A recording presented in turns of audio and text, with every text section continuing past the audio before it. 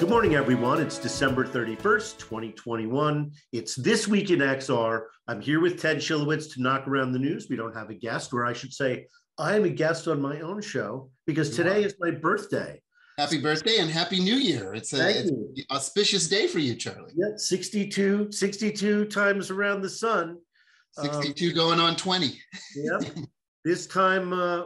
This time 62 years ago, my mother was relieved and having a smoke in her hospital room at New York Hospital. So I love that. Having a lucky strike in the hospital under the doctor's orders. I mean, moms in 1959. I mean, exactly. Maybe she was having a martini too. Yeah, fascinating.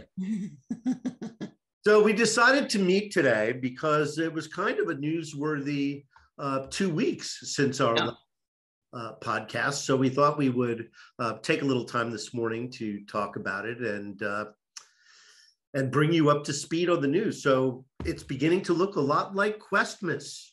Yeah, I kind of like that, Charlie. That's good. And apparently the metaverse train in 2022 just keeps on rolling right along. Lots of investments, lots of chewing on this thing that, everybody is starting to get what people like us and others that, sort of track things a little ahead of time have realized has been coming for the last effectively 10 years and sort of developing underneath the covers. I was talking to some friends the other day about this phenomenon and the underbelly of how to evolve the web experience and how ubiquitous the web has been isn't just a flash in the pan, didn't just happen in the last 6 months and then suddenly, we found a name for it. We were able to abscond Neil's sort of concept. Well, right. You and I have been talking about the metaverse for the past 30 years. Yep. When Facebook 7 years ago acquired Oculus, Zuckerberg was talking about the metaverse then. I think it was the confluence of mentions and the portentousness of the name change that really got people's attention. I mean, right, became a mainstream moment. Epic had made an announcement, NVIDIA had made an announcement. So this metaverse thing, right? VentureBeat had a metaverse conference way back in February of 2021. So, this was kind of in the air and interesting how this Web3 notion and how decentralized finance and the metaverse have kind of glommed onto one another. Right. Yeah, and how it all relates to this terminology NFT, which is one layer below maybe the popularity of the term metaverse right now. But for those that are really tracking it and finding a new dynamic of commerce as it relates to blockchain and items that don't exist in the real world, but only exist as a digital construct. Right, your digital assets, your wallet, your costumes, whatever else you want to have with you as you effectively search or teleport around. Correct. The metaverse, which is, a metaphor for hyperlinks. So it's, we are well on our way to evolving this notion. It doesn't really exist yet. I put a bunch of links to, it's funny because, whenever there's a kind of bubble-like rush to something new, there are always a series of debunking articles. I remember them well from 2015 and 2016, which were of the VR is not all that variety. And now we've got a spate of articles from the New York Times and the Washington Post, both stating the obvious, which is that the metaverse doesn't exist yet, or that the American metaverse, or let's say the metaverse we see in the West, is very different than the metaverse that is going to be seen in Asia and Africa and Russia and around the world. So we're not going to have a literal metaverse until we can resolve issues around physical borders. Right. And, our friend Matthew Ball in one of his blog posts put up a piece of an article he found from 25 years ago in like the London Times or something, talking about the fact that this internet thing is a total fad and no one needs the internet and it's not going to be anything. And well, apparently it's somewhat of a contrarian view. I don't think it's really a contrarian view, that I have this belief structure that the minute we found connective tissue with technology, the metaverse existed. It exists all the way back to the beginnings of cinema and the beginnings of television and the beginnings of radio.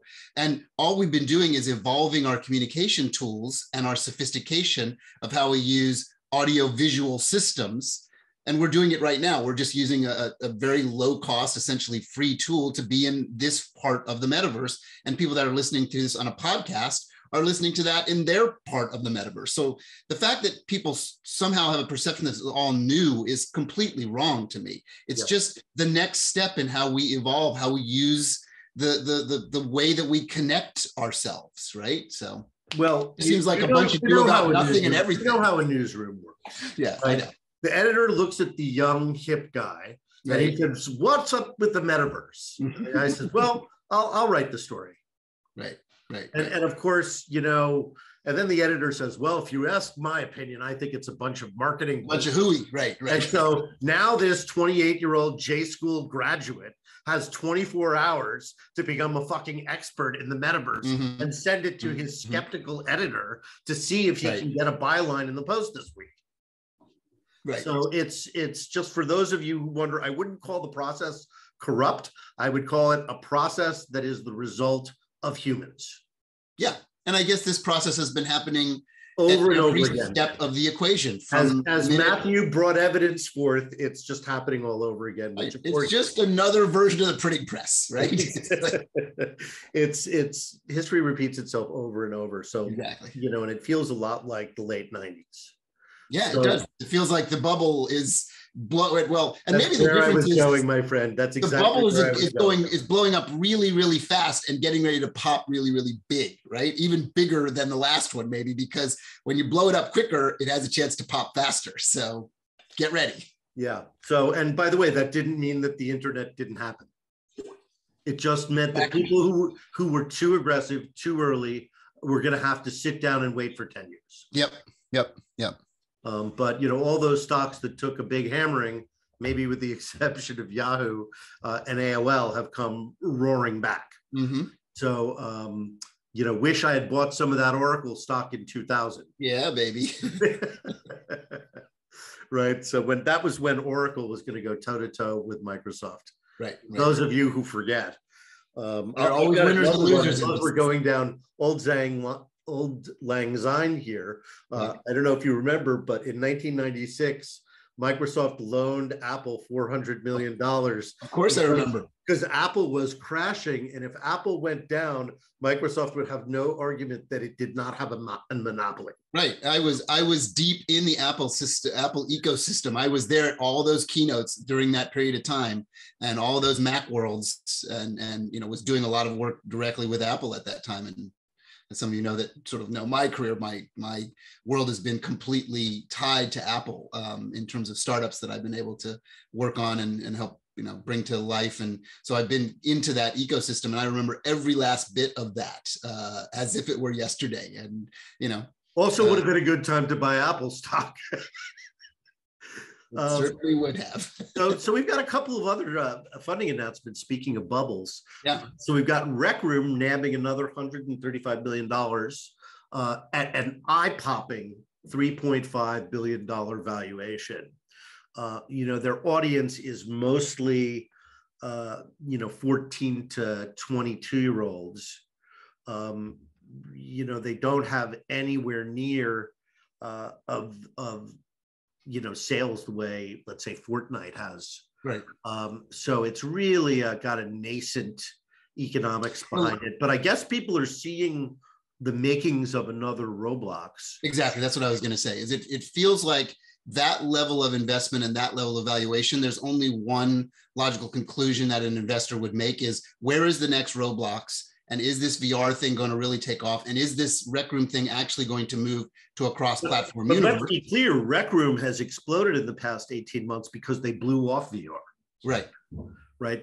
All their traffic is coming from mobile platforms and game consoles. Correct. And VR for them, it's a little bit like the Spatial Story or you know, Happy Giant or any of these companies that you know, I wrote about the company formerly called Little Star, which was a 360 video distributor, which has pivoted to become an NFT broker and creator. Yep.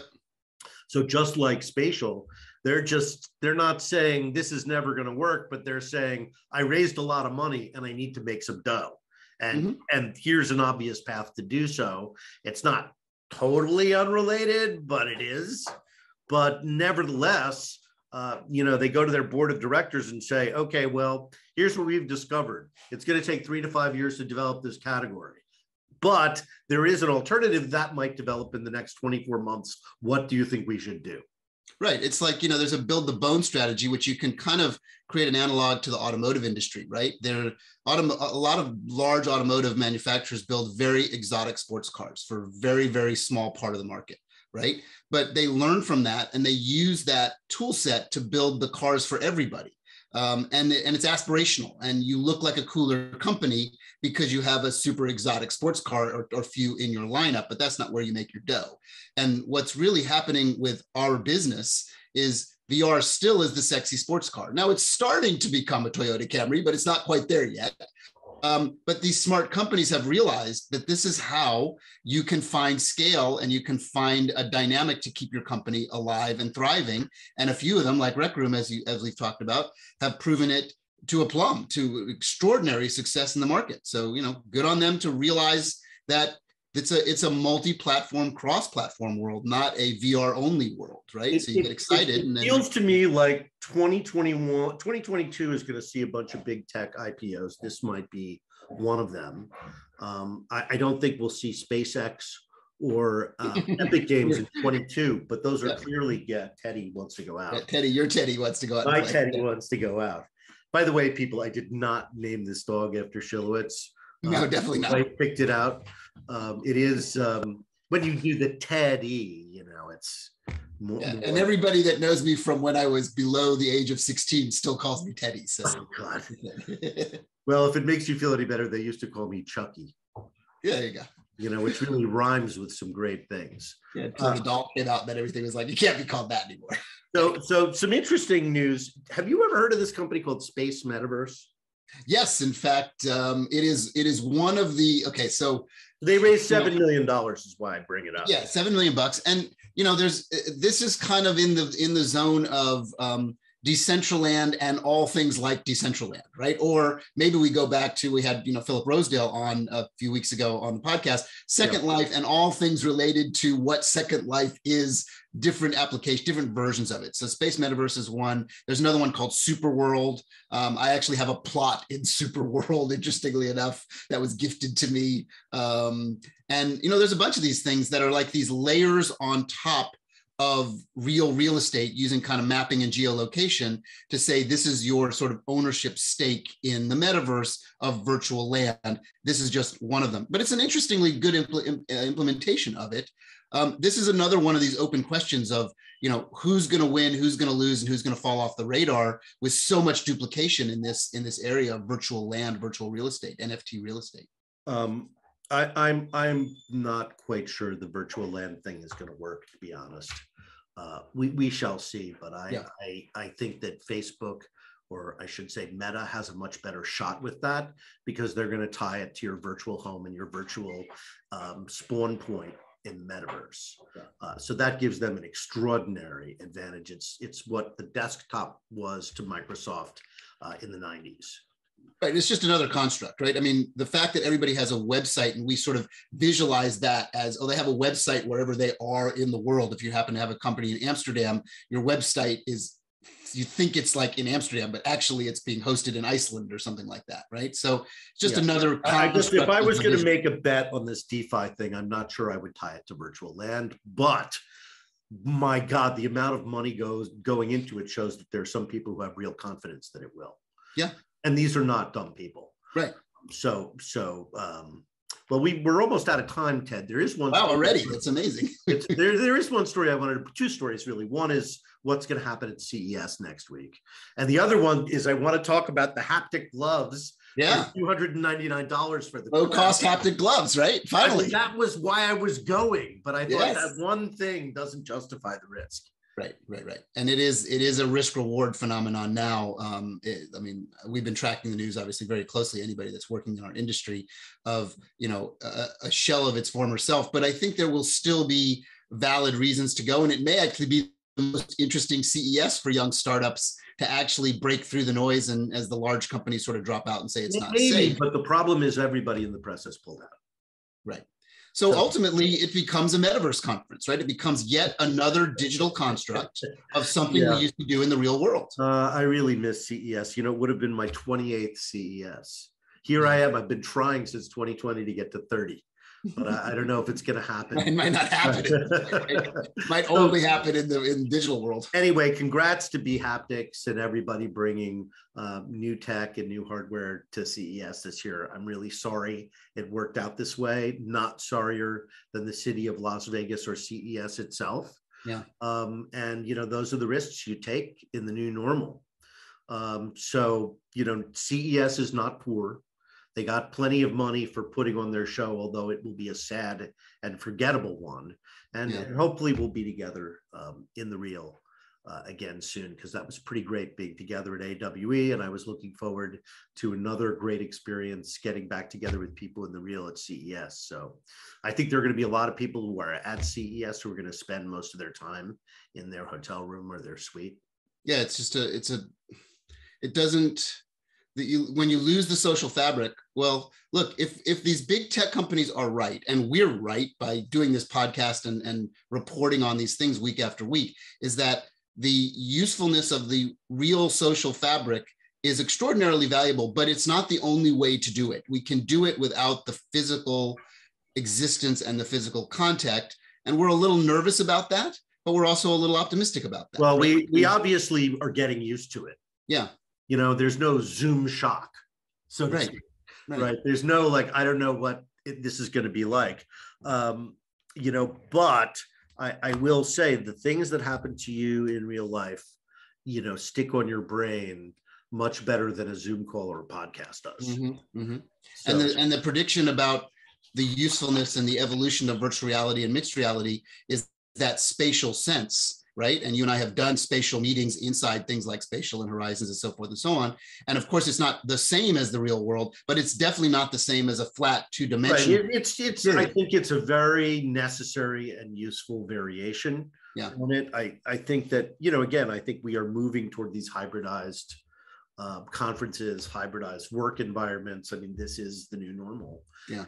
And I don't think the current spike in COVID, I think from now on, we're going to be expecting a spike at any minute, and we're just going to have to live our lives knowing that, there's this, we're cohabiting the world with this virus, and we need to take great care. And I think you're going to see mask wearing extended by this. I think, no one is going to feel completely safe for quite a while. I think this really took the air out of some momentum toward normalcy. Where again, it's a hybrid world. We have our mask on sometimes, but other times not. That all of that, pleasing progress has sent us back to essentially not having New Year's Eve with anybody. Yeah.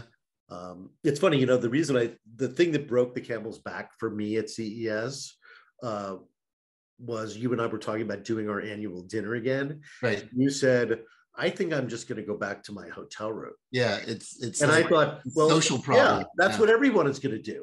Yeah, and then what's the reason to be there, right? It becomes. Yeah, and it's funny because some of those people who, because most of the really cool stuff is in suites, not on the floor. Yeah. Right, because they don't want the irrelevant people looking at their stuff. Mm-hmm. And even those guys are like, oh, you're not here in person. Well, let's do Zoom. So they're going to spend the entire CES doing Zoom, possibly with somebody in the same hotel. Yeah, if they even go at all, right? Exactly. It's just, yeah. All right, Ted. Well, it was a great year of doing podcasts with you. It was very fun. I look forward to 2022 and all that comes with it, whatever, strange new worlds we have to navigate together, but at least we have a smile on our face. And, if you think about where we are in our lives and our careers, I really struggle, not for us, but for the young folks, for the folks that are in their 20s and 30s, marching through their career and not having the ability to go to a CES and have those meetings and be inspired. And the fact that we're stuck in these bubbles of technology, which is great. It's how we've all made our living.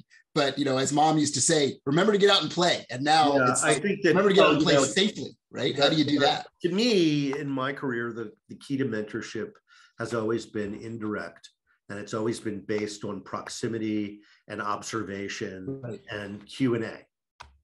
And without being able to do those things casually, without being able to grab a senior person by the water cooler, so to speak, and sort of debrief, like, what did he mean when he said, I was interested in this conversation? You know, all of those things are impossible. Yeah, the nuances are really hard. And I think for young people trying to advance and trying to learn the subtleties of something as complex as the entertainment industry, really miss out by not getting that. I'm not saying they won't succeed, and I'm just saying the new normal sucks in a lot of ways. But as agents of change, Charlie, we have to basically put a happy face on this and realize the benefits and understand the downside. We have to find a way to use new technology to accomplish that old thing. Correct. And we're largely doing it. I mean, you know, people are doing it and companies are thriving because of it. So here we go. Welcome to 2022. They have to. Have a great New Year's Eve, everybody. Enjoy the New Year's. Ted, I'll see you in 2022. See you next year.